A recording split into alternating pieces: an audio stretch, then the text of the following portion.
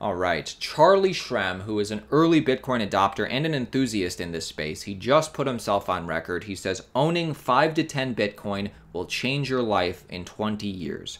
Specifically, the quote is this. He says, hide 5 to 10 Bitcoin in a cold wallet so that you can't access them for 20 years. I really think that in 20 years, 5 to 10 Bitcoin will be money that will change your life. Everything else can be spent as you wish. Hey, I don't know about you, but owning 5 to 10 Bitcoin right now could change my life. Welcome back, everybody, to Altcoin Daily. My name is Aaron. In today's video, I want to talk about how to think about Bitcoin as an investor. So we're going to put the past 11 years in perspective, talk about how Bitcoin was perceived, and then think forward to the future. How is Bitcoin going to be perceived in the future? So make sure you like the video, support the channel, and I actually want to start. I know we started with talking about 20 years down the line, but I actually want to shorten our horizon a little bit. I mean, obviously, as an investor, it would be smart if you were thinking 20 years down the line, as Charlie Shrem pointed out. But let's actually talk about what could happen with Bitcoin in the next 2 to 3 years. Possibly, probably by the end of 2021, although as we get into this video, you will see why you might not want to. You might want to keep holding past 2021. But let's start from the beginning. Let's put this in perspective. Let's get everybody on the same page. Let's define where we are right now. Bitcoin has been around for 11 years.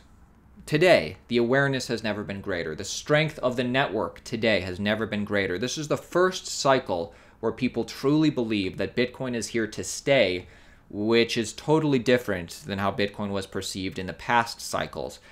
So this is truly the first time where people are going through an awakening and a trusting of Bitcoin's ability to sustain itself in the future, which is pretty amazing.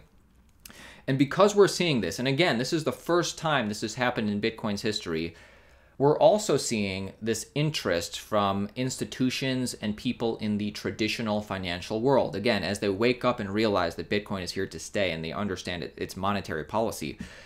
So let's listen to an expert on this. I want to hear from somebody who's actually in the financial world and understands how they think. And I'm going to recommend this podcast for you.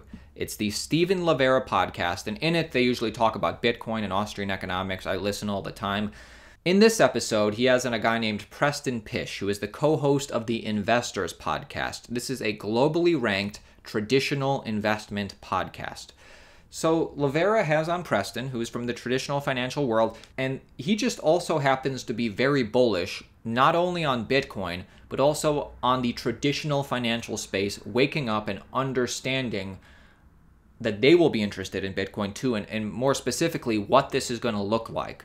So let's listen to Preston talk, and let's listen to why he thinks that this next/current cycle is going to be big. So he's going to start off by talking about how Bitcoin is an uncorrelated asset, and he says it has a strong Sharpe ratio. And this basically means that Bitcoin has outperformed every other asset since 2014 by a mile, and this is going to interest people in the traditional finance space a lot. And even people who don't understand Bitcoin, they're going to feel compelled to get into Bitcoin even a little bit as they see the market cap, i.e. social proof, increase. And then he goes on, he talks about the flippening, where he says eventually there will be a turning point where you will be looked down upon if you or your fund is not exposed to Bitcoin. Again, this is the Stephen Livera podcast. Link to the whole thing is in the description. Like the video, support the channel, check this out. I absolutely think that this is the most exciting point to sell on Bitcoin, is really kind of the Sharpe ratio matched with the fact that it doesn't have correlation to all the other assets. I think where you're having trouble getting traction on it is, first of all, most people in finance do not understand this technology, and they don't buy into the idea that it's safe at this point because they don't understand it. You're never going to think something's safe unless you inherently understand how it works and how it functions. Now, where I think you're going to have a psychological bias that overrides that lack of understanding is when a market cap in Bitcoin reaches a level that your typical investor just says, you know what, maybe I just don't understand it. Obviously, people do because the market cap's $1 trillion. And so then they're going to say, they're just going to default to the lazy part of their mind that says social proof has decided that this is something that I need to participate in. And so I think we're waiting for that to happen. And so it's just going to be a little bit of time before that gets in there. I think the other part from the financial sector standpoint is, I think when you get Bitcoin settled derivatives in place, You're then going to have ETFs that get approved. And then you're going to have vehicles that are so much easier for the day-to-day investor to just throw $100 or even $1,000 or $10,000 at Bitcoin because their friends are making 1,000% return last year, right? Like that's the FOMO. That's going to be, in my opinion, this bull market that's getting ready to happen, that I think we are just starting to experience, that I think is going to easily run to the start or basically the end of 2021. Is going to be the ETF derivative Wall Street getting on board bull market when we look back at it. And I think most of it's going to be because we have Bitcoin settled, you're going to ETFs, and you're going to have all these people saying, it wouldn't hurt to just have a 0.5% exposure. That's going to be the narrative that I think you're going to hear Wall Street saying in about a year from now.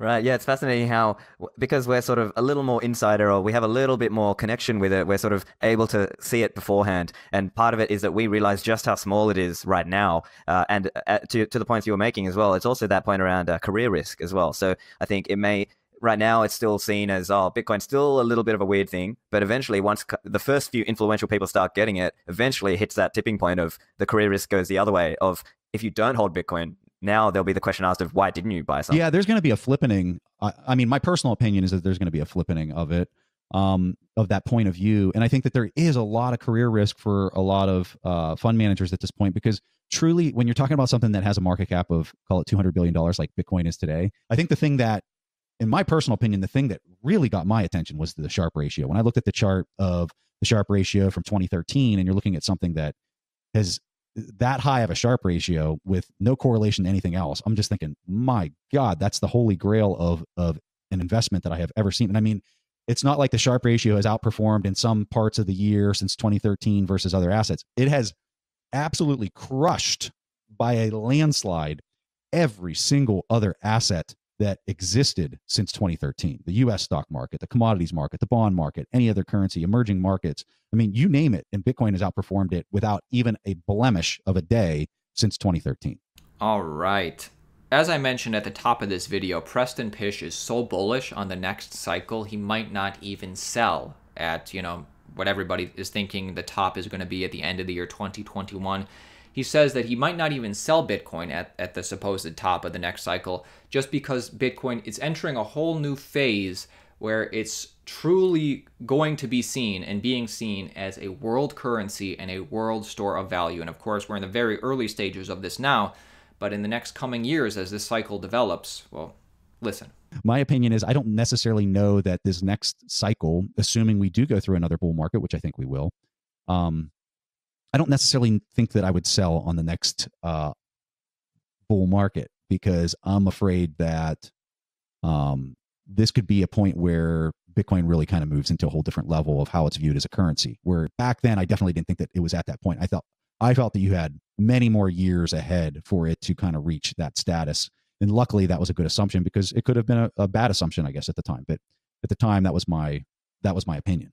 Right, and I think perhaps you were speaking as well to this idea that at that point in 2017, we didn't really have Lightning Network going. We didn't really have all these ways to kind of easily transact back and forward. I mean, yes, there are on-chain transactions, but it just wasn't at the level, I suppose, in terms of broad mainstream understanding, acknowledgement of Bitcoin as a potential currency and as a potential money. Would that be your view? Absolutely. So I remember that December, I was at an Army-Navy football game. I'm in a box talking to a bunch of bankers, people that are very high up in the banking sector. So I went to West Point. These were alumni that were pretty accomplished alumni. And I remember I brought up Bitcoin, and they just looked at me and almost laughed. They were just like, yeah, right. It was kind of like, right. Wait, are you kidding? Are you serious right now? Or are you joking? And I just kind of looked at them like, I'm kind of serious, I guess. And I think for me, that was really obvious that, this was not at a point where anybody was talking about it in a way that they took that serious. I find those conversations are very different now.